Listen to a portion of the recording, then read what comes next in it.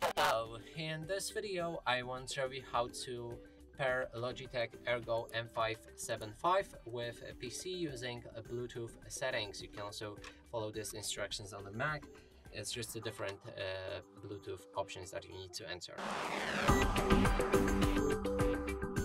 And now what we need to do is power on our mouse with the switch on the back side.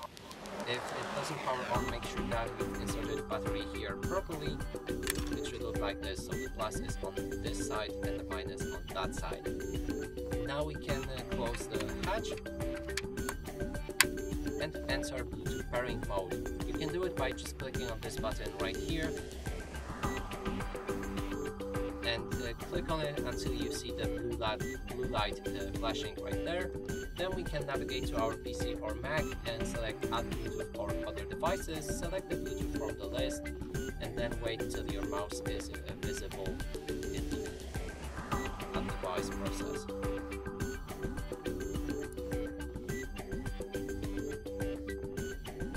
If it doesn't show up, then click and hold that same button. And here it should be visible. And that's it for this video. If you like it, please consider subscribing to our channel, leave a like and a comment below.